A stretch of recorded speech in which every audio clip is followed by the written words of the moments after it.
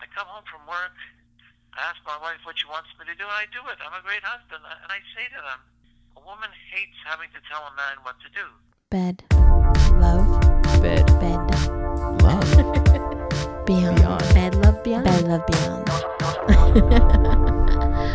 Hey, what's going on, everybody? Welcome to Bed Love Beyond, the podcast for the hopeful and the hater in us to discuss sex, love, and whatever's clever with like-minded people like you who are also in limbo with love like us.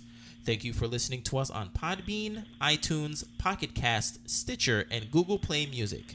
Please rate, review, like, and subscribe to us on any of the devices that you listen to. So as you can see that I did the intro by myself, so that means that Jennifer isn't here today. She had a little complication, so but she'll be back obviously on the next episode. And this episode is episode 78, and it's entitled, I'm Tired, She Said. What's the issue with today's man? And we have a special guest today who is an author, and his name is Elliott Katz. Elliott, how are you doing today? Doing great. How are you doing? I am good.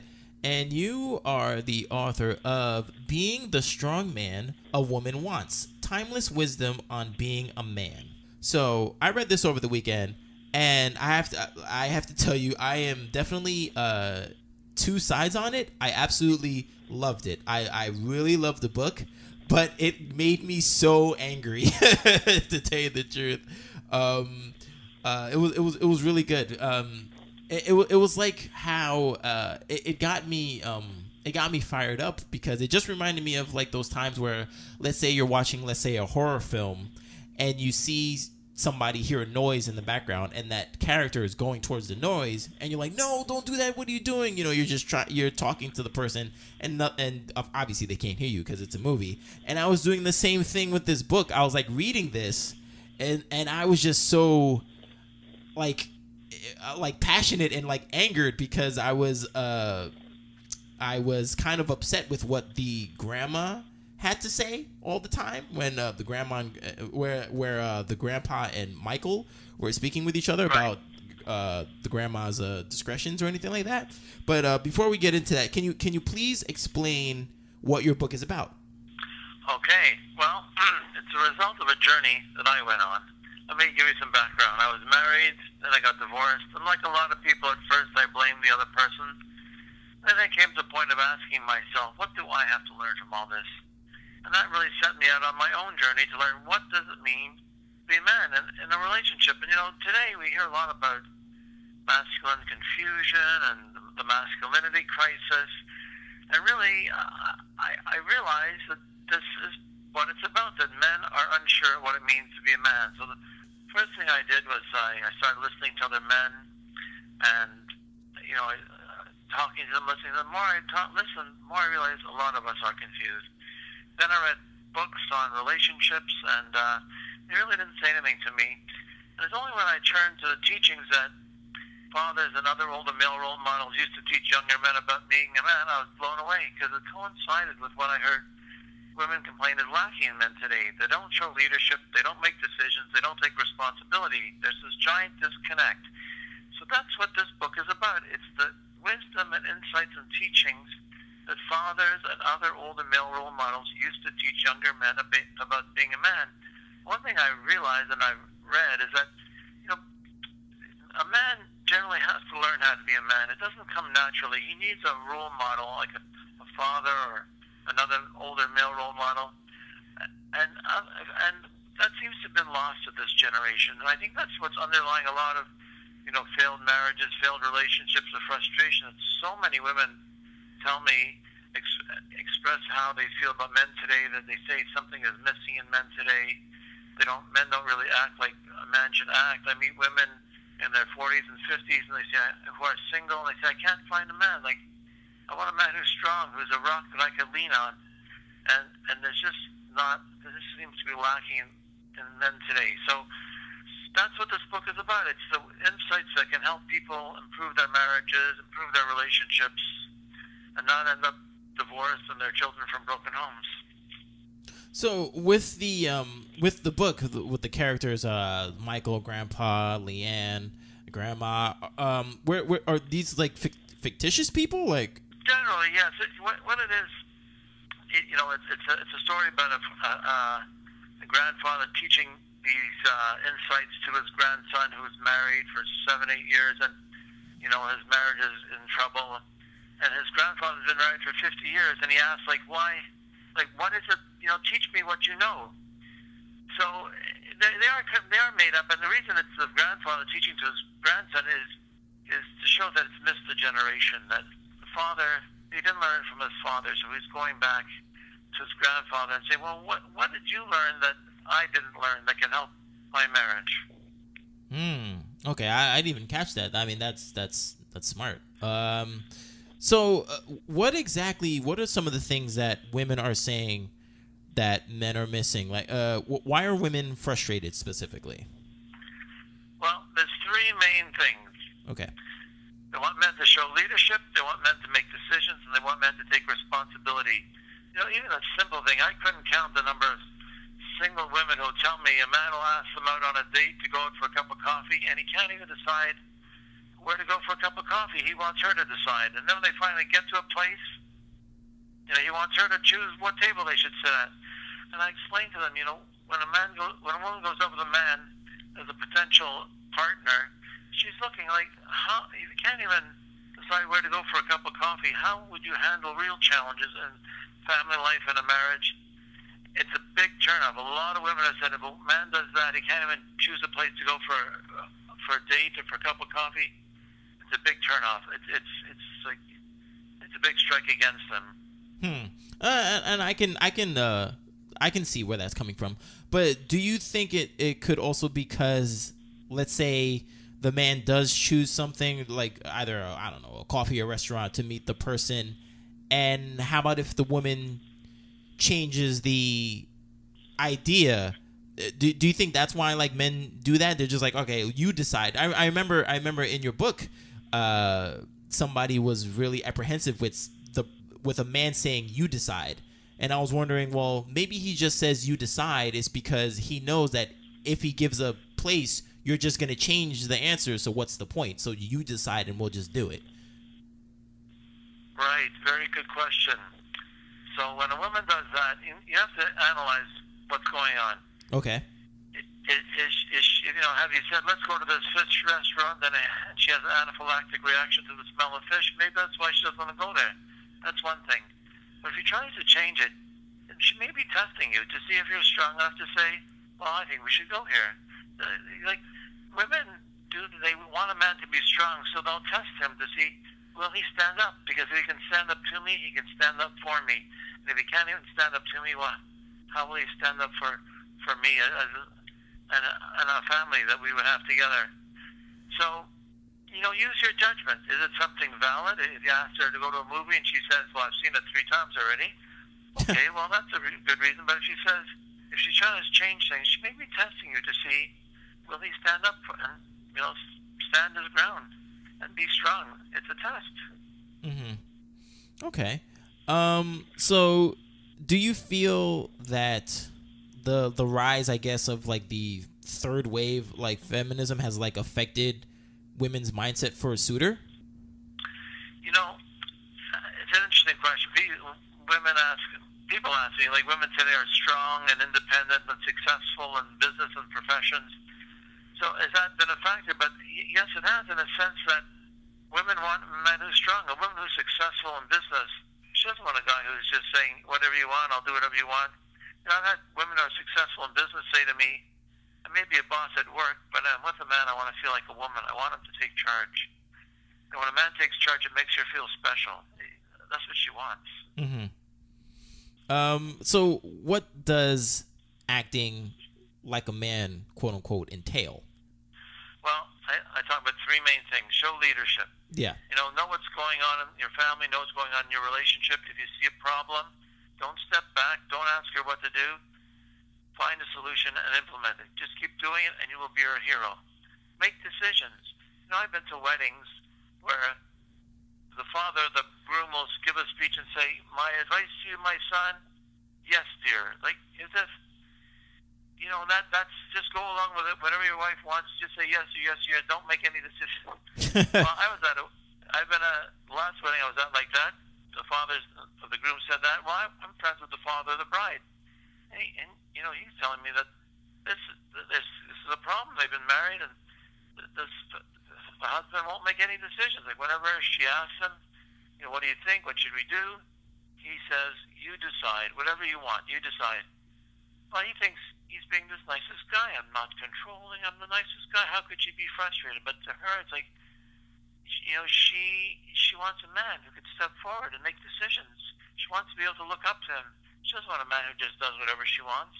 I tell men, men will say to me, and smart people, they say, I come home from work, I ask my wife what she wants me to do, and I do it. I'm a great husband. And I say to them, a woman hates having to tell a man what to do. Right. It makes her feel like he's a child and she is his mother. Mm-hmm. She hates it. She doesn't want her to tell you what to do. She wants you to know what's going on, see what needs to be done, take charge, and do it. Because if you're just coming home and saying, tell me what to do and I'll do it, well, you're just being like a nanny. What's the difference between you and a nanny? You're a father. You're not a nanny. You're a husband. You're not a nanny. Mm-hmm. And the third thing, take responsibility. Don't think, well, if I give in to her, I let her make all the decisions, then, well, if it goes wrong, I can blame her. Well, people don't have sympathy for a man who just is going around saying he's the victim of his wife. Men think, well, I let her do it. We did it your way, so you can't blame me. But if you thought it could go wrong, it was your responsibility to step forward and not let it go on. Soon after my marriage ended, I got together with a fellow who also had separated recently, and it was so amazing. Here I thought I was in this unique situation, and our situation was so similar, I was just blown away. Until he said something that really shocked me. He said his wife ran up $50,000 on the credit cards. And I was like, how could you let that go on? I mean, she shouldn't have done it, but, you have children. You had a responsibility not to let it go on. And that really hit me because I realized, how could he let that go on? How could I let go on the things that I let go on that I knew were wrong? Nobody has any sympathy for men who are going around saying, I'm a victim of my wife. I'm a victim of my wife. I think, as much as we believe in gender equality, we still expect a man to be responsible for what goes on in his home. And if you blame your wife, nobody's any sympathy for you. So since you're not going to get any sympathy, and you better step forward. If you see it's wrong, you can't let it go on. Yeah, wow. That $50,000 run up, that's insane. Like, oh my goodness. Unbelievable. Yeah, I feel bad for that guy. So with the title, being the strong man a woman wants. Now this might be a little triggering, but I guess the question I want to ask is, what makes the woman correct in their assumption of what a man should act like? Because before you were talking about how you and the people and Michael, the character in the book, went to other men to find out what they need to be. So right. Why should, when a woman says, I want a man to be this, this, this, and this, and this, why should we take heed in that? Because you know what I'm trying to say? Like, why should we take their advice as to what a man should be when they're not men? That's a very good question. I think a woman has certain needs, mm-hmm. and if you're married and you have children, she really wants you to be the man of the family, the husband, the father. And a lot of women, I've got comments from women who read the book. One woman wrote, my husband had understood these crucial truths, our marriage of 38 years would not have disintegrated. A lot of, one woman said, I've met a lot of men who are nice people, but I couldn't marry them because they wouldn't take responsibility, and I cannot be with a man who won't take responsibility. She says, when a woman marries a man, she's trusting him with her life. So it's really important. So if you want a successful relationship and a successful marriage, this is really what women want. And the tragedy is that so many young men today, they grew up in families without fathers. Their parents are divorced, or their fathers worked long hours. They went to school. all their teachers were women. They watched TV. Men are portrayed as incapable buffoons. They weren't taught these things. And it's not only to have a good marriage, but this is really about growing as a human being. It's about personal growth, taking leadership, making decisions, taking responsibility. It's all, you have to challenge yourself. It's not easy. It's easier to step back and say, here, well, you decide. I'll let you decide. I'm being this nice guy. No, it's all growing as a person. It's all personal growth. So really, it's for your benefit, and it's for the benefit of your marriage and your relationship and the benefit of your family. Okay, because the reason why I read your book resonated with me is because I am pretty much, well, I'm not the Michael of your story. I'm not married. I don't have any kids, but I do feel kind of like a wayward son type of thing, that I'm trying to find the way to become a man, because sometimes I feel that I'm not one, and sometimes I have been told that either directly or indirectly by women who just act a certain way to me, but they'll act a completely different way to another person. I'm just like, oh wow, she doesn't think that I'm a man, or that I am even like a sexual being. So what are some of the things that you can give advice to men who are listening to the show, and also myself? Like, what are the things that we can do to at least get on the right path to, I guess, mandom? Okay. Well, it comes down to those three important things: show leadership, make decisions, take responsibility. But in terms of dating, well, first of all, sometimes men, they act like they become too feminized. So when they want to be romantically involved with a woman, she says, "Well, I feel you're a friend." It's like she's saying, "I feel like you're a girlfriend because you're acting like a woman." But the thing is, all those new ideas about dating, just put them aside and really do things the way men used to do them. When you meet a woman, ask her out, ask for her phone number, take the lead, pursue her. It's really important that a man pursue a woman. And then, take her out, pick her up, open the car door for her. All those old-fashioned things that we think, no woman has ever said to me, if I open the car door for her or open another door for her, she said, "Oh, I can't open. What do you think? I can't open the door myself?" Right. Nobody's ever said that. They think I can't get over it. That things like that. Make it be a man with a plan. Don't ask her when you ask her for a date. Don't say, "Okay, what would you like to do? What time should we go?" Be a man with a plan. Think about it in advance. Think about what would we both enjoy doing. What I know of her and her interests. Mm-hmm. What would we both enjoy doing? And say, ask her out. I thought we'd go to this place. It's here. I'll come pick you up at this time. You pick her up. You drive her there. You can pay for her. I cannot believe that I've even participated in these discussions where men will say, "Well, who paid for the first date? Like, what if the woman makes a lot more money than you?" I said, "It's not about money. It's about making her feel special. All these things are about making her feel special." So, if she makes tons more money than you don't have to take her to a fancy place you can't afford. If you can't afford it, don't take her there, because that's not you. Say, take her to a place where you can afford to pay for both of you. That's what she wants. I've had so many women say to me that a man takes them out for a cup of tea, and he won't even pay for the tea, and he thinks, "Oh, I'm showing I believe in equality." Believe me, splitting the bill is not the way to show you believe in equality. Pay for her. It makes her feel special. It's not about the amount of money. It's and sometimes, a woman will take out her wallet and want to pay, offer to pay. She's testing you to see if you're going to insist on paying. Pay for her. Then take her home. Make sure she gets home safely. Women like that. Women like that. You're showing you're strong. You're taking the lead. You're not asking them what they should do. It's not like you're not dictating them what you should do. Just say, "I thought we would go to such and such a place. I heard it's really good, or the music's great, or this is a great movie." Show you spent the time thinking about it, but you would both enjoy doing. That makes her feel special. It's like, you didn't just call me up and ask me to plan a date. Right. Big turnoff. Okay. So all those, ways that people did it in the past, do it. It works. Mm-hmm. Okay. Even in the day of the strong, independent woman.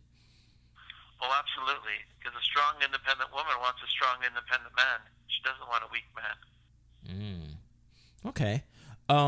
We have a little surprise. Apparently, Jennifer was able to make the podcast. So what's going on, Jennifer? Better late than never, right? Yeah, exactly. So Elliott, Jennifer, Elliott. Hey, Elliott. I'm sorry. Hi, Jennifer. I'm sorry I missed the first portion of this. I was out and now I'm back. I was, hunting for the eclipse and stuff like that.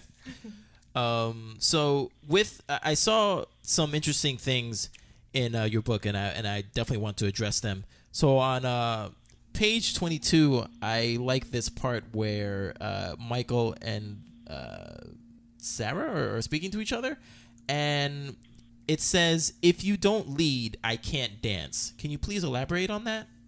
Right. So it's a metaphor, right? So in the old style of dancing, which they're doing their waltz, it's a man and woman dancing together, and the man is expected to lead, right? Yeah. So it's the same thing. So this Michael is asking his grandmother, there's this concept in counseling, like the marriage is like the couples dance. When one steps forward, the other steps back. And she said, well, it is like a dance in a different way, that if you don't lead, I can't dance. So if you're dancing a waltz and the man doesn't lead, well, then that's not going to really work.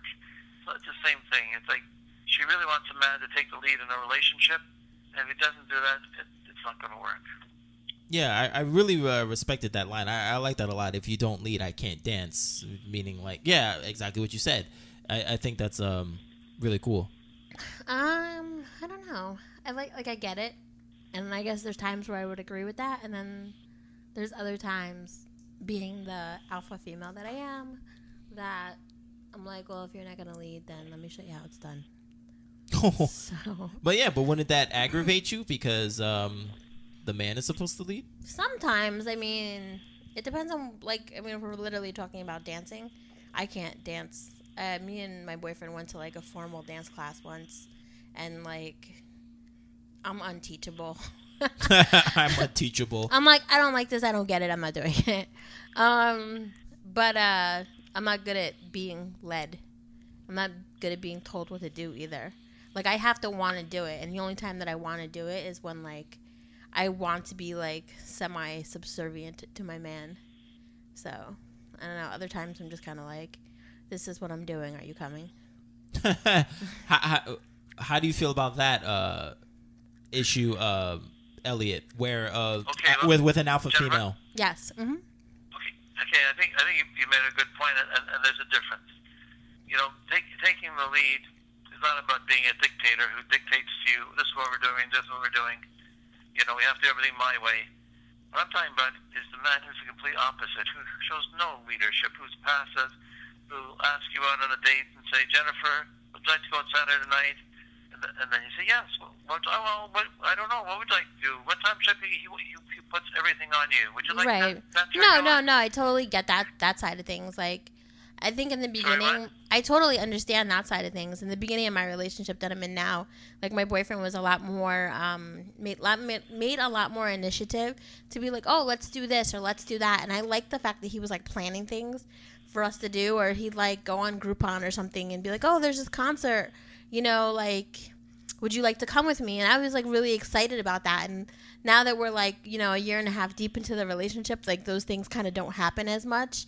Because one, I guess, we both have, we're all, kind of saving for things, and, the romance part of things is kind of, died out, and I guess I do miss that part of, the taking the lead of, I have this great thing planned for us, and in my head, I'm we can have a picnic in the park, and it would be wonderful, but then, there's also a part of me that's why can't he think of that? It's not that tough guy. So, yeah, I get it. I do get that. Martini, that's just what I was saying, right? Yes. Isn't that what I was just saying to you? Yep. It's true. Yep, it's exactly what you said. So there was another part on there, page 24 with feelings, and I actually showed this to Jennifer, and we had a little talk about it a while back. and it was between Michael, I believe, and his grandma. And I just want to just read this little passage right here. And she was, the grandma says, "He's a good man, a tower of strength." And Michael was surprised. Does Grandpa talk about his feelings? Feelings? Sometimes he does. But when I hear a man always talk about his problems, I shake my head. I want a man who is strong and sure of himself, and it makes me feel safe and loved. It's hard to admire a man who always talks about his problems. Smiling to herself, she said, "It reminds me of something my mother said. A woman wants to admire and look up to her man, but she doesn't want him to look down on her." So I want to ask you, because pretty much this podcast is all about us sharing our feelings, but more importantly, me too. I use it as a kind of like a therapeutic thing. So am I sabotaging myself in expressing my feelings all the time? Like, am I driving women away? It's a matter of degree. If you're doing it all the time, it turns women off, because she wants a man who's strong, who she can lean on, and who's a rock. Somebody once asked me, is when a man cries, is that a sign of strength? And I said, well, if someone you love, if your mother, your father has passed away, yeah, it's normal to cry. But if you every day you're coming home upset and crying about something that happened at work, it's a big turnoff. She doesn't, as much as they say, oh, we want a man to express his feelings, sometimes, occasionally, but not all the time, it's a big turnoff, because she wants a man who's a rock, who's strong, that she can lean on. And if you're always like expressing you're upset about things, you're getting emotional about things, she doesn't see you as that rock. And then it doesn't mean you can't express it to other people. You can talk to your friends if you have a problem. But somehow a woman wants a man who's strong, who she can lean on. It's not just going to crumble under her. Mm-hmm. Okay. I mean, yeah, I understand. And I was talking about this with Jennifer too. Like, I don't know. I understand what you're saying, and I do agree. But also at the same time, I feel like I feel that it's a disservice to just play this stoic, unfeeling man in front of her all the time. Like, I know that the man is supposed to be there for the woman when she breaks down, but who's going to be there for the guy if he can only just be this certain persona? It's really a matter of degree. If you're doing it every day, it's a big turnoff. Sometimes, you look for your spouse for that support in a difficult time. It's a wonderful thing. Right. But if you're doing it every day, it's like, hey, she finds it hard to look up to you. Mm-hmm, mm-hmm. Also, I saw this thing, and then this kind of got me scared. It was about the overgrown child, where it says, if a father shows himself to be only a good-natured, overgrown child, he deprives his son of a strong model to pattern himself after. He also deprives his daughter of a good male pattern on which to build her future relations with the whole male sex, and particularly with her future husband. Now, I consider myself a very playful gentleman and stuff like that. And yeah, some people say that I can be like a big kid. But are you saying in this that might be like a disservice, or like there needs to be a time where I need to put my foot down and be the man? It's a good question. Okay, so there's nothing wrong with being playful and having fun with your kids, but they're looking to you to learn. Like, your sons are looking to you to learn how to be a man, and your daughter is looking to you as an example of what a man should be. Like, in terms of looking for a future spouse.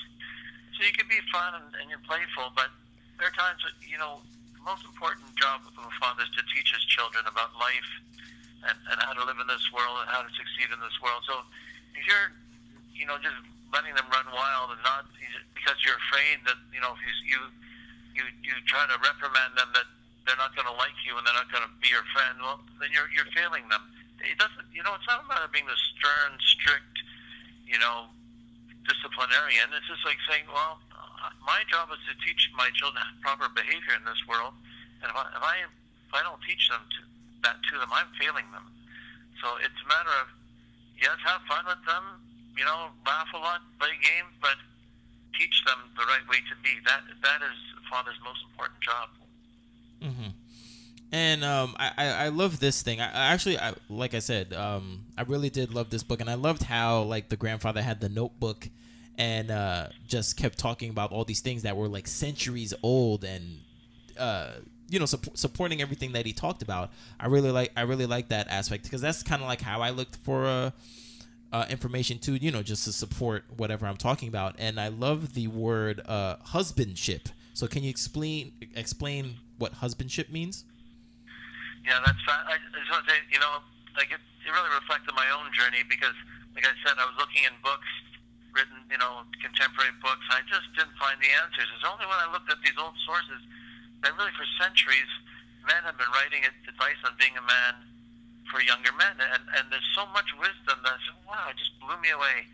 And, if you remember at the beginning, the grandfather says, whenever I read something that I said to myself, I wish I had known this. I wrote it down. I said, that's me, right? Everything when I found something, I said, wow, I wish I had known this. I wrote it down. So husbandship, this is sort of part of my own journey. I thought, we talk about leadership. People say, well, that's being controlling, even though it's not being controlling. It's really the opposite. So let's make up a new word, and we'll give it our own definition. So I thought of husbandship, that a man should show husbandship. A man who is married or in a relationship show husbandship. So the first thing that you do when you make up a new word is say, well, let's look it up in the dictionary to see if it exists and what it could possibly mean.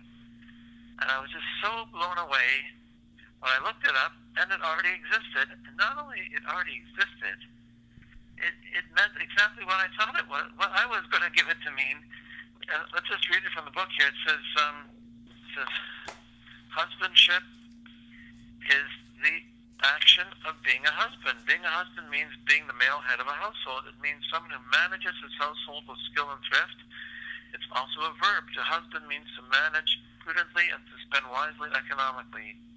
This is from the Oxford English Dictionary. It dates from the 11th century. I said, wow, this is what it's meant all along.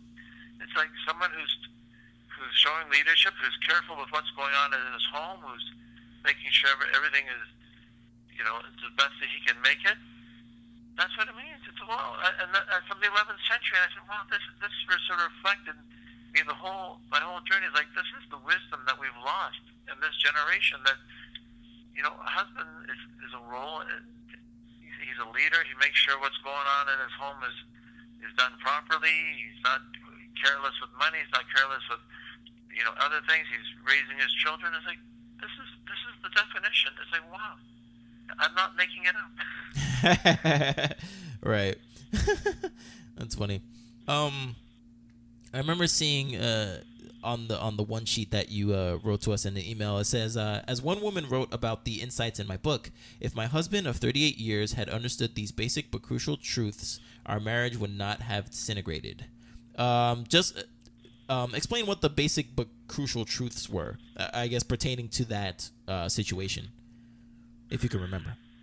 Well, no, I mean, those are the three things: showing leadership, making decisions, taking responsibility. This is the complaint I've heard from so many women, that men don't do it. They're passive. They step back when they should be stepping forward.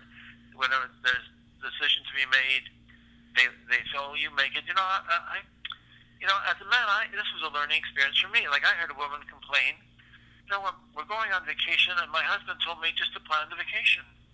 And I thought, initially, well, isn't that great? He's telling you, we'll do whatever you want. And he said, well, it makes me feel like he's one of the children. And I said, it really hit me. It's like, you're leaving it all to her. It's really like you're one of the children. She wants you to show your share of leadership. It's not about being a dictator who's ruling over everything. She wants you to show your share of leadership. So if you say, you plan the vacation, we'll do whatever you want. I really, when I think back at how initially I thought, well, that's such, what are you complaining about? That's what it is. That's what men think. They think, well, the decision doesn't really matter to me, so you make it, because it doesn't really matter to me, right? And often there's a decision, but she doesn't want that. She wants you to participate and show your share of leadership. And and making decisions, and not just leave it all to her. Okay. And then the worst thing is that then you blame her if it goes wrong, then you think you can blame her. She doesn't want that. Right. Like, oh, like, I didn't even want to go to whatever, the Bahamas. It's your fault. Yeah, but if you go and it turns out to be a disaster, then you can say, well, I can't blame me. It was your decision. Well, she can't blame you because you should have realized it wouldn't be a good thing, just like, and it turned out bad just like you thought it would. Mm-hmm. And then you blame her. You know, the book's not religious, but I do take a story from Adam and Eve. Yes, I saw that. They're in the Garden of Eden. Mm-hmm. A commandment not to eat the fruit of the tree of knowledge, and right, Eve eats it, and she pressures Adam to eat it. Then God asked him, "Did you eat the fruit of the tree of knowledge I commanded you not to eat?" And what does he say?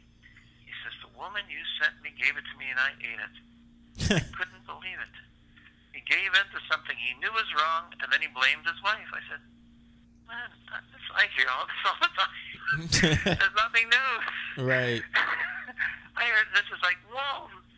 I hear all this all the time. You know, women spending money like crazy, making, irresponsible decisions. Well, if you thought it was irresponsible and you knew it wouldn't work, it was your responsibility to step forward. You can't blame her.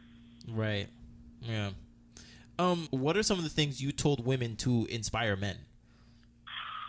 So there's a couple of things. One is, when you wanted to make decisions. So when there's a decision to be made, and he says, you want to go to restaurant A or restaurant B, just say to him, you decide, and then don't say another word, and just let him decide, and compliment him for the decision. He may do things, and he probably will do things differently than you would have decided. But unless it's dangerous or damaging, just go along and say, hey, that was a good decision. Thank you. I appreciate it. And then if you see situations at home, that need to be dealt with, that could benefit from his leadership, ask him to take care of it, but don't tell him what to do. Just say, there's this problem over there with our son or our daughter, or this problem. Could you take care of it, please? But don't tell him what to do. And he says, well, what should I do? Say, I don't know, just do research on the internet. That's what I do. Mm-hmm. And just let him handle it, and thank him for taking care of it. And again, he may do what he does, maybe different than what you would have done, but unless it's dangerous or damaging, just let him do it his way, and then tell him how much you appreciate it. Because men are so afraid of being criticized, they just think, well, she's going to criticize me. Let her just do it her way, then she won't criticize me. So just let him do it. And then praise him for doing it, and just keep encouraging him and praise him and tell him how much you appreciate it. And it's like anything else. When you get positive feedback, you'll want to do it more, and you'll become stronger and more confident in doing it. And soon he will be your hero. So this book was pretty much the inspiration after what has happened to you. So how long were you married for? I was married for 10 years. 10 years. I just want to say one interesting thing about the book was, yes, when please. I wrote it, it was really for myself, and I thought, well, it's sort of me and my circle of friends, we could all use it. Yeah. And I thought, well, maybe this is a North American phenomenon.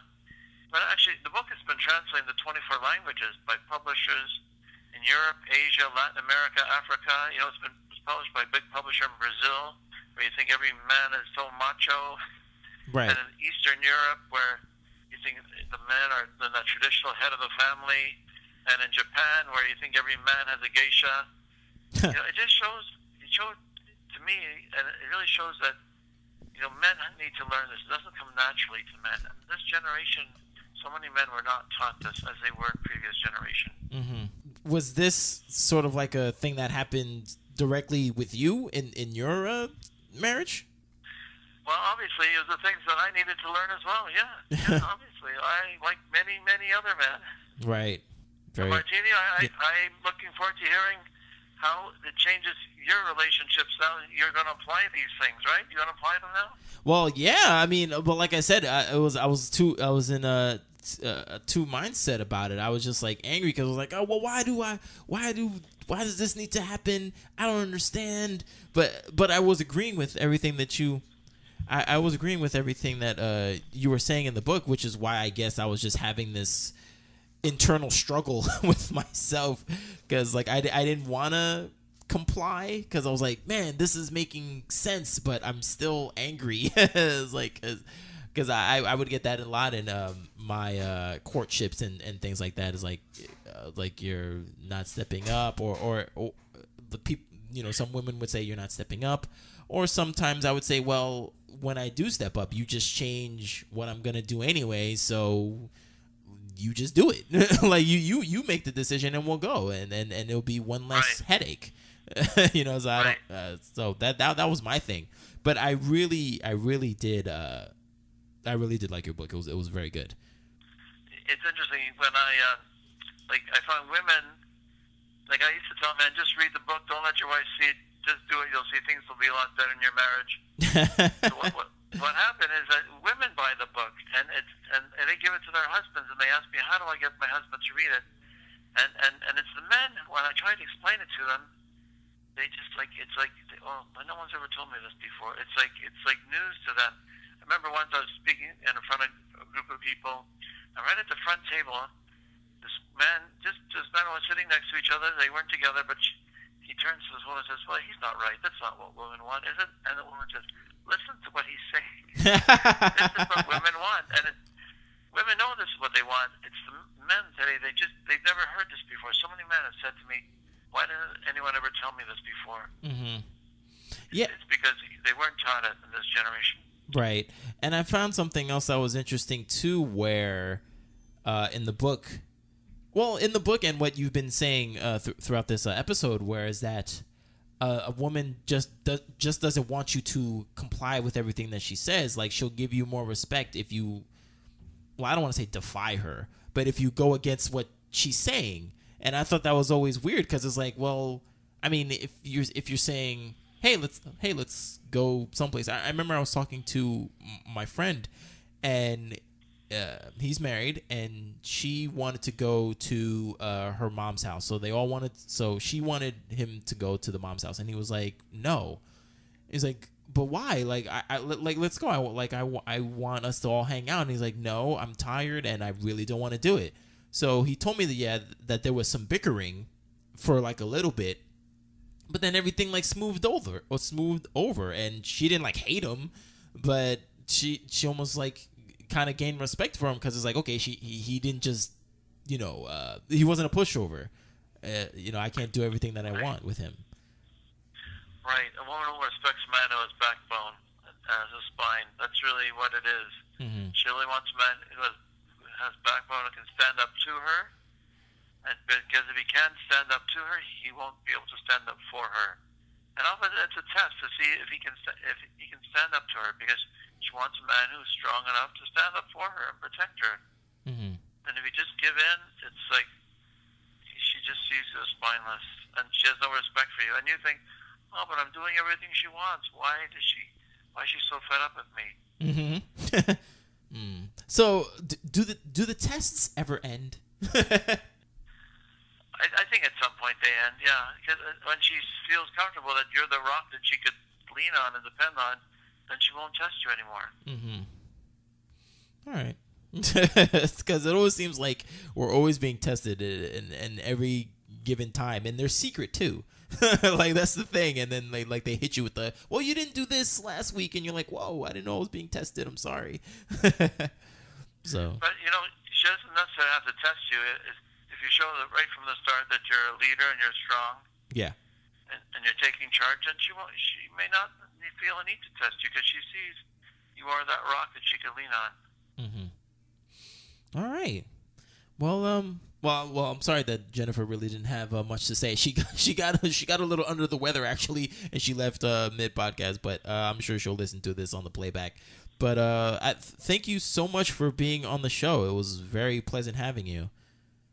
Okay, if people want to contact me, they can contact me through my website, which is www.elliottKatz.com. It's ELLIOTT.KATZ.com. And the book, Being the Strong Man a Woman Wants, Timeless Wisdom on Being a Man, is available as a paperback on Amazon and as an ebook on Kindle and Kobo and iBooks.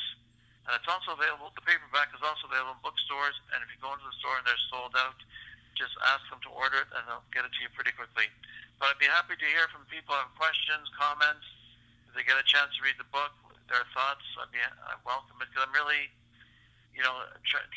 promoting a discussion. I'm just trying to get the message out, because really there's too many divorces, there's too many children from broken homes, and if these insights can help a man improve his marriage, like the feedback I have received from some male readers, then let's keep moving it forward. No, yeah, you're absolutely right. It is a very good book. I like it a lot. I'll definitely reference it when I'm talking to people. It was very interesting, and I'll definitely put your email the